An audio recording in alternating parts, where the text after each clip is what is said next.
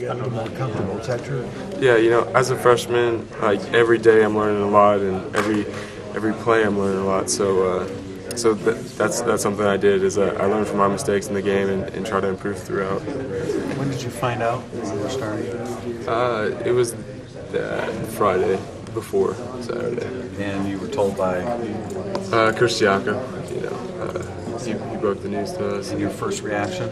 Skip of a heartbeat, or Yeah, it was just like let's go.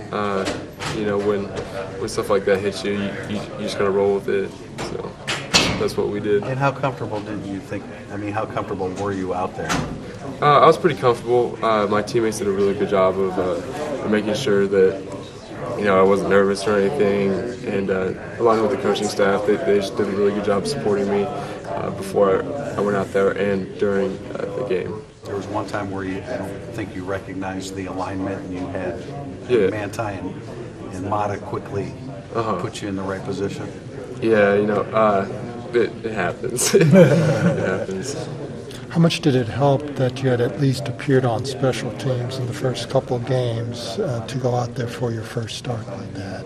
It was definitely nice because you got a feel for the speed of the game and definitely the impact of the game.